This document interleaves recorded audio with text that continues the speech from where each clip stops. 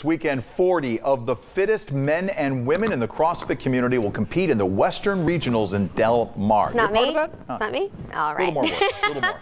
I have to do a little more pump. During the 3-day competition, athletes will battle for one of the 5 spots in the 2018 CrossFit Games in Wisconsin to crown the fittest man and fittest woman in the world. 23 ABC's Josh Sanders introduces us to a local athlete with a shot at the title. 3, 2, 1. Go. In the world of CrossFit, Mike Brown is the fittest man in Kern County. And now he's taking on the rest of the world. I'm not going to lie, when I was a bodybuilder, when we heard CrossFit, we used to make fun of the CrossFitters. So I was one of those guys that, I lift weights, I don't, jump on boxes and things like that. But I was just ignorant to it. I didn't understand what exactly CrossFit was. CrossFit has been around for almost 20 years. Athletes from all over the world compete against each other in high-intensity workouts that include gymnastics, weightlifting, and endurance sports. But it's the ultimate test of fitness, and I think that's what attracted me so much to the sport. I mean, in my opinion, it's the only thing you can really gauge your fitness level among the best in the world. Born and raised in Bakersfield, Brown has been a standout athlete his whole life, playing soccer at Foothill High School and then CSUB. After college, he became a professional bodybuilder, winning several competitions before finding his way to CrossFit.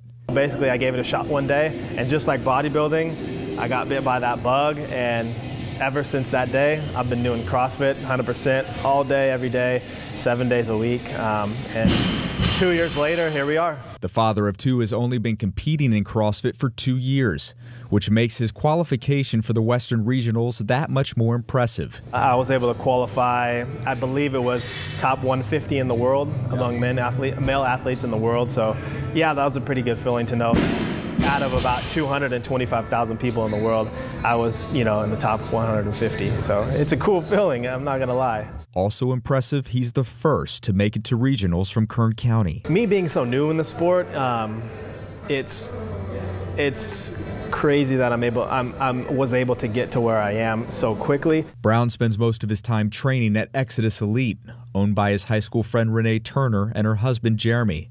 Together, he credits them, along with his CrossFit family, for getting him ready for Del Mar. We established what he wanted. We just gave him all the support he needed to reach his goal.